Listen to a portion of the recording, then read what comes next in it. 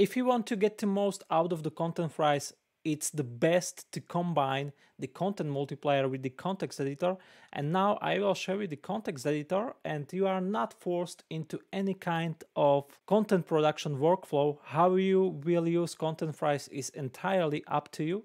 And let me show you one simple and straightforward use case that I do on a daily basis. What I'm doing is that I'm uploading a video every day to the context editor. Let me show you this on this 2-minute video, and let's type in here some example and let the system generate the captions automatically for us.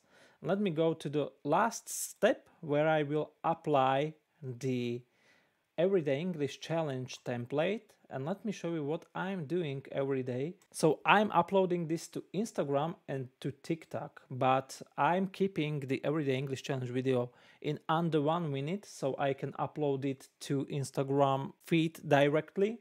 And let me click the finish, and now this processing will be for a couple of seconds, and then we will be redirected into the context editor. And this is how it looks like. As you can see, the sum example that I've typed to the name field is right here, and I can definitely change it and do whatever with it what I want. So let me make it maybe bigger and capitalize the letters, and this headline right here, let's just say 167, and whatever right here. And as you can see, even before I have my captions ready, I can modify the visual and then just wait a few seconds to finish the captions generation process. Then I can proofread my captions right here. The words that are probably not detected correctly are marked with red color, so I can read through my captions and modify and fix them. Once I'm done, I can save and export and do whatever I want, and maybe make my captions slightly smaller. And let's go to the TikTok context, but save before we do that. And now I will go to the TikTok, and as you can see, the template for TikTok look different. That's because this template is a custom template that I've made, and I customized the template for the TikTok long context, and I will show you later how you can do the same.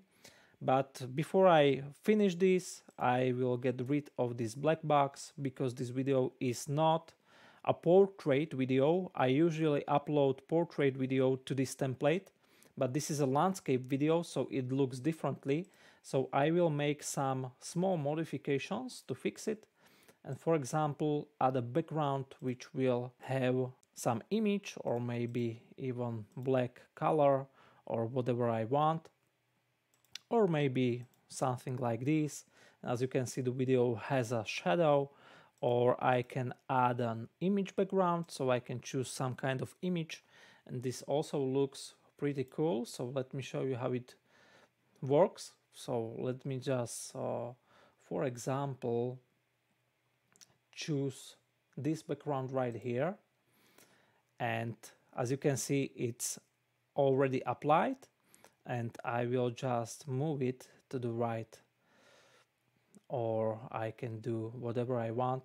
And this image has this white border at the bottom, so let me move it slightly also in the Y direction. And this black or white board is just a rectangle. I can get rid of it like this, and maybe move this headline here and this one here, turn it into white color, make it slightly bigger, move this emoji here, and I can play with it as I want, and maybe add the captions underneath the video. And this is how you can play and modify the video as you want, and it's pretty cool.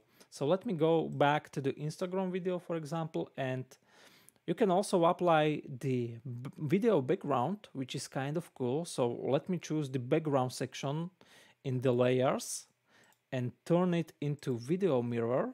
And as you can see, the video will be now mirrored into background.